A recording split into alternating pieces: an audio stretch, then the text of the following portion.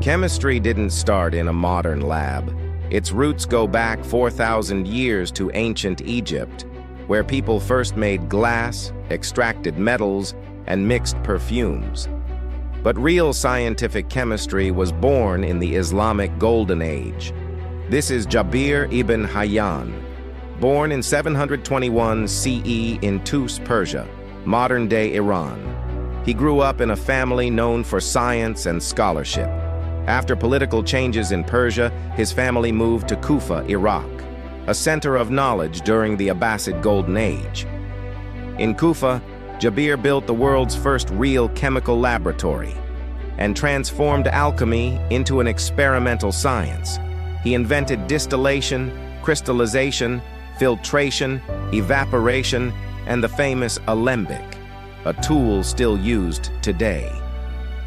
What made him different? He insisted on precise measurement, recorded results, and repeatable experiments, the foundation of modern chemistry. Jabir lived most of his life in Kufa and died there around 815 CE, leaving behind more than 3,000 scientific works. From a young Persian scholar to a scientist in Iraq, Jabir Ibn Hayyan became the father of chemistry.